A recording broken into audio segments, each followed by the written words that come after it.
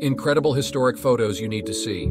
Part 15. Bodybuilder Gene Jansen with wife Pat and 11-month-old son Kent, 1947. Clown rider with his trick mule at rodeo, Camado, New Mexico, 1940.